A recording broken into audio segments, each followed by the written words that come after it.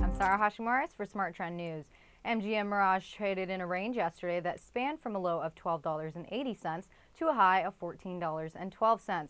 Yesterday, the shares fell 2.55%, which took the trading range below the three-day low of $12.95 on volume of 42.7 million shares.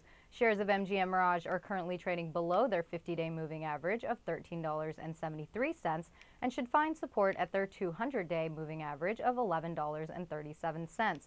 Look for these moving averages to provide resistance for a short-term rebound in the shares.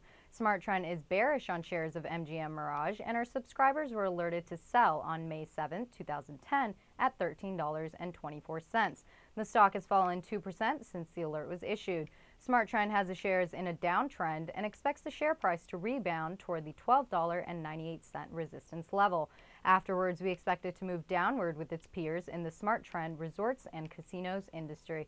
I'm Sarah Hashimoris for SmarTrend News. For more news and market analysis throughout the day, visit our website, tradethetrend.com, or subscribe to our YouTube channel, Trade the Trend.